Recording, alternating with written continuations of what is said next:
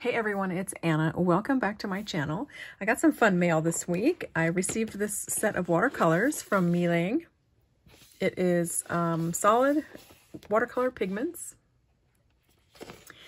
48 colors, and it looks like these might be the colors included inside. So we go from all the way from a white to a couple different yellows, a bunch of oranges and reds, a couple pinks here. Some blue, beautiful blues, lots of greens, and some earth tones as well.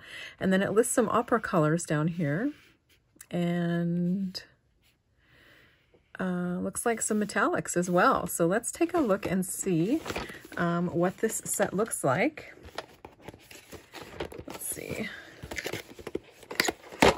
This company is the same company as the Pretty Excellent watercolors. So it'll be interesting to see how this set compares. I have that obviously Pretty Excellent set, and I really enjoy those watercolors.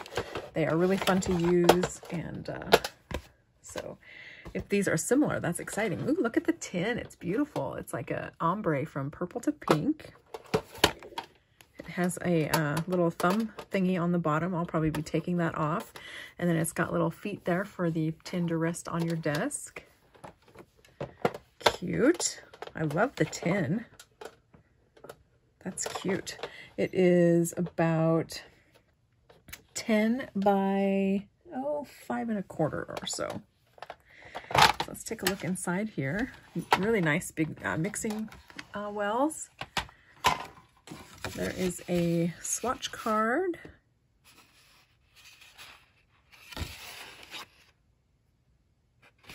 Interesting, there's a website for you. Oh yeah, see, here's Paul Rubens. So they're somehow affiliated. There's a list of all the colors, of course, in English and in Chinese character.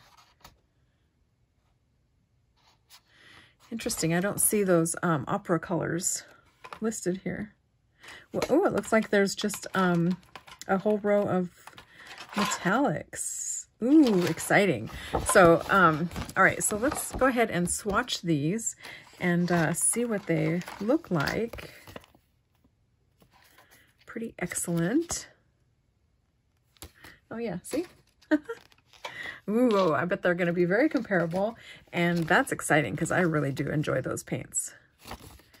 There's all the colors there. Oh, looks like they have a set of 24, 36, and 48. Nice, very nice. It comes with this. It's like a little plastic overlay, so you can get the color name, the color number, and looks like the opacity and light fast ratings. They have several. Basically, they all say 4 stars. I don't know about that, especially because they have 4 stars on these typically fugitive colors, these bright pinks. But I'm not going to be using these to, you know, hang on the wall for decades. I'll be using them on cards, and I'm perfectly fine if they are poor light fast, because let's face it, cards don't last forever. So this is a really nice tin. It also comes with a water brush. Very cool. I actually enjoy using water brushes. I don't have any problems with them at all. And it comes, all the paints are in a little plastic insert here. But I bet the tin is really nice on the inside here. If you finish up these paints and wanted to remove this, you would have a nice palette to use with all different kinds of room for other paints. They also sent me this. This was exciting to receive. It's a little travel brush set. It comes with a little pouch and 2 brushes. Let's see. This is from Artix, so they must be affiliated with Paul Rubens as well somehow. Blank on the inside. It says, the smell will dissipate after being used for some time. They don't actually smell. Please cap the brush after it dries out completely. Do not scratch the pen body. Avoid sun exposure. Do not soak in water for a long time. Excellent. All right. Well, let's take a look at these. These are cute. I notice at the end they don't have a hole. Most travel brush caps will have a hole down here so that if you do cap your brush before it's completely dry, that moisture can escape through an end cap there. Well, that's a cute little thing. Look how little that brush is. Tiny. Well, we will definitely be giving this a try. I have some clean water here on my desk. Cute. That's adorable. Let's cap it and see how it does. At some point it will, it's a little loose, but if you twist, if I'm twisting it a little bit, then I find a spot in which it seats securely. So again, no hole at the end of the cap, but this is cute. I like how they're different colors. I'm guessing this is a bigger size, and sure enough it is. Oh, cute. Let's clean this one off here. I'm just rinsing it in some clear water here. Oh, nice. I might use this brush to do my swatches then. So this one just fits here on the end.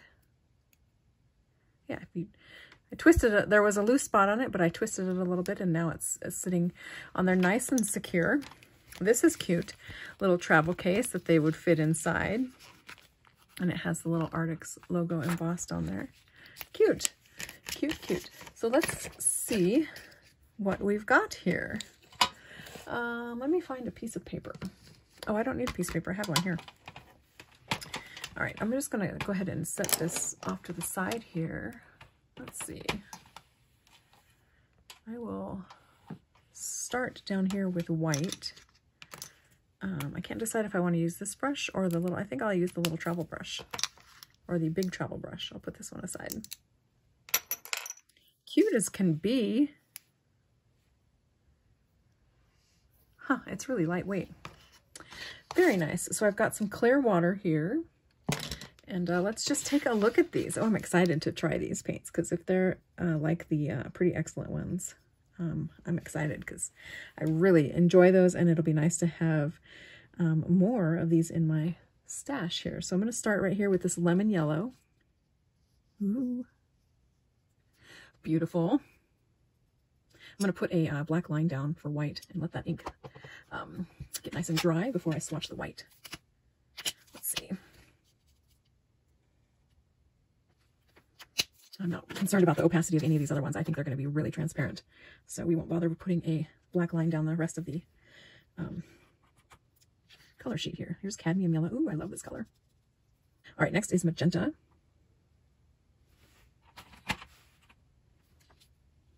Oh my gosh, I love that color. That's beautiful. Deep magenta is next. Wow. Then we have madder red.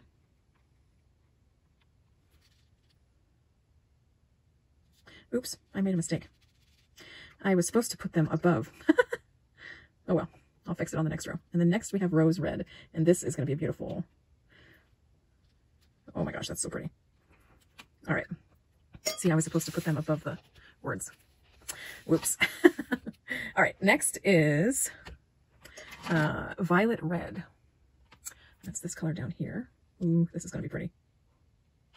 Let's see if I can do it right this time. My water's in the way. Gorgeous. Oh my gosh, that's so pretty. Next is fresh purple. Wow. Holy cow. That is so vibrant. Wow. Next is deep violet.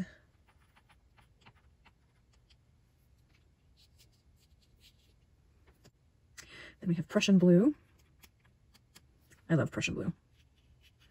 Look at that. And then we have Payne's gray. And I bet this leans blue, which is why they put it up in the blues. Normally Payne's gray would be down by your earth tones. So, oh yes, look at that. It's very much like an indigo. Gorgeous. I might have to show you that. That's so pretty. All right, let's start down here with flash yellow.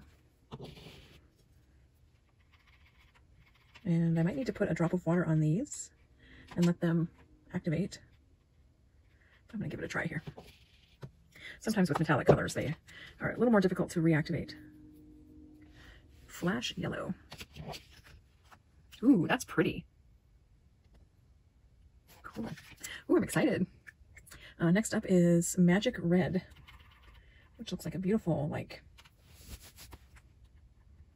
ooh, that's so pretty. It's a beautiful pink. This is Magic Red. Gorgeous. You can see the shimmer in there. I love all things sparkly. Next up is Rose Red.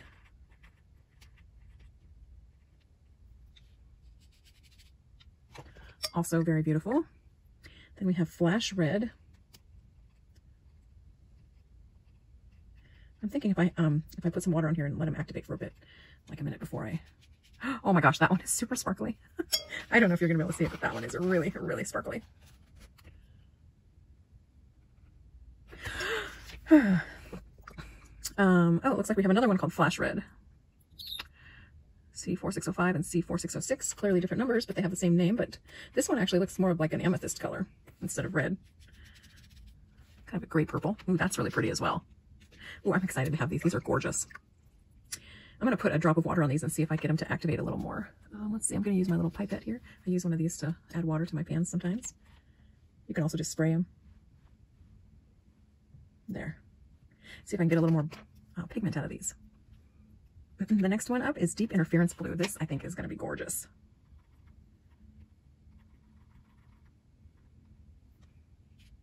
Oh, wow. That's really pretty. Next up is Flash Blue. I've added so much water that I've got big pools.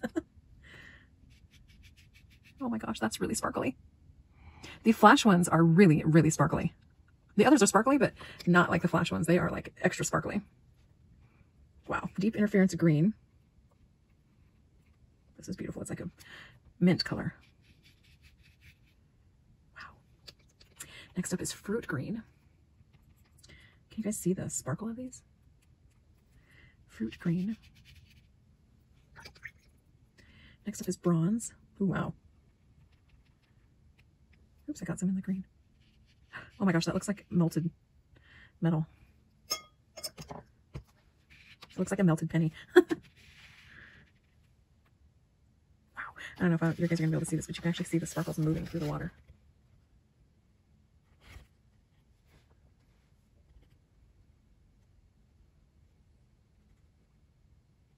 That's pretty. All right, let's take another look here. We've got Flashing Pearl. Ooh, this is going to be gorgeous. If it's anything like the other flashes. Wow. Look at it on the brush. Beautiful. That is really sparkly. And Royal Gold is the last one in this row here. Wow. Oh my gosh. These are gorgeous. What's so fun is the copper pigments. You can still see them moving. I hope you guys can see this. This is so beautiful. Let's see if I get the water back.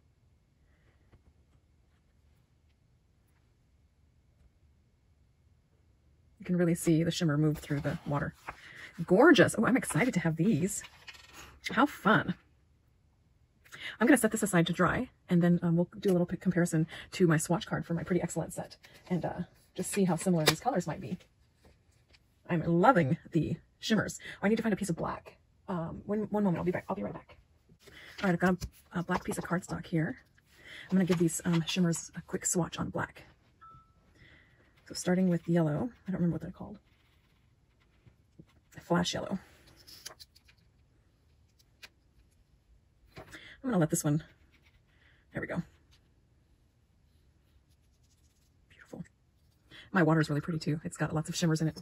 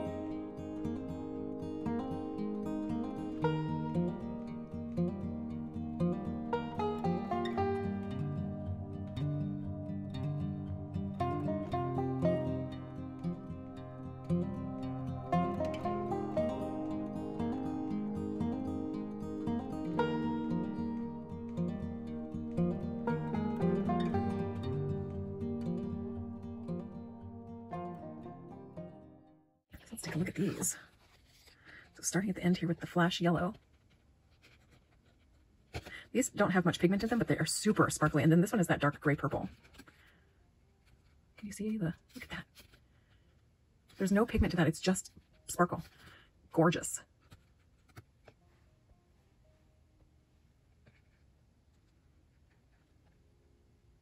Wow, these are really pretty.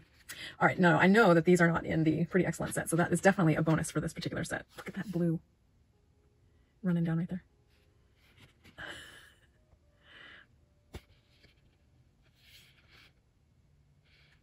I'm like a magpie. Ooh, sparkles. All right, I'm going to set this aside and let this dry as well. And hopefully I can let it dry without getting all funky. Here. Wow, that's gorgeous. Okay, so now what I'm going to do, let's go ahead and paint with these beautiful paints. If you could see my water here too. Let me see if I can swirl it around so you can see. See all the sparkles in the water? I'm telling you, like a magpie. My nest would be full of all things glittery. All right, gorgeous. So here are the colors. Gorgeous, right? Oh my gosh, they're so bright. And these are really fun, these glitters. I really like the flashing pearl. It doesn't have any pigment to it. It's just shimmer. So really beautiful. And this flash red, even though it's a really light pink, really beautiful. It would be a really beautiful accent over red. And then the flash yellow up here at the top, also really beautiful.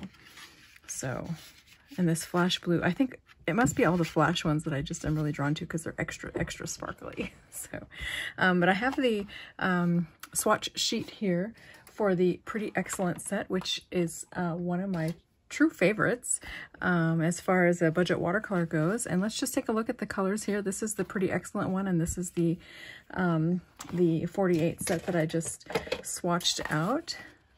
The sap green here is called Tree Green in the new set. It may be a little slightly different pigment, but these two look the same. These probably are. This is probably a little heavier put down of the pigment than I did here, but they look like they could possibly be the same.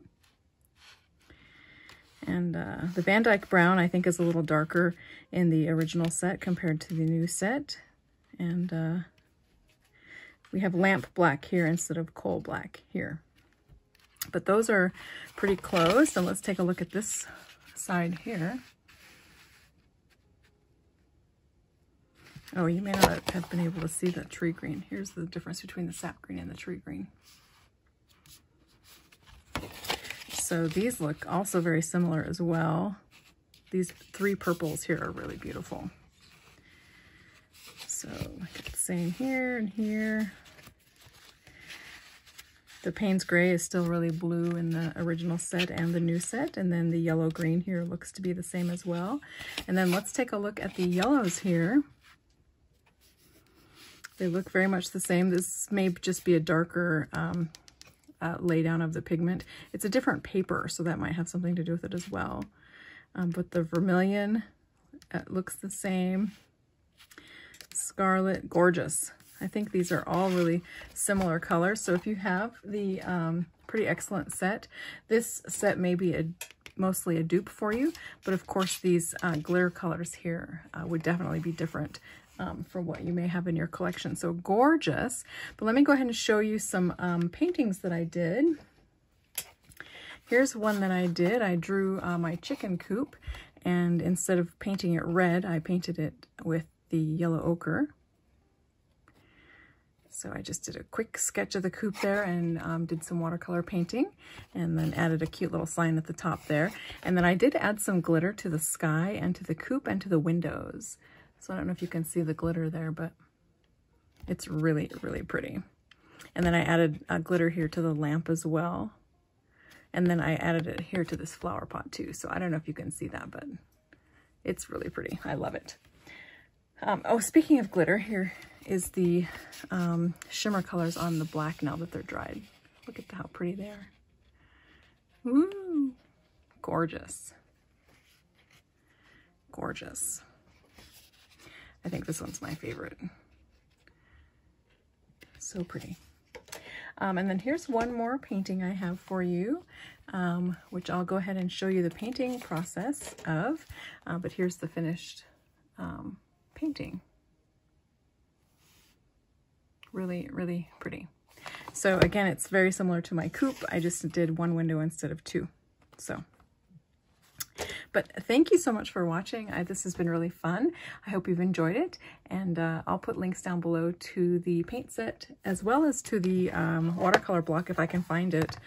This is again the Paul Rubens watercolor book, cold press watercolor paper. So thanks so much for watching, and I'll talk to you again soon.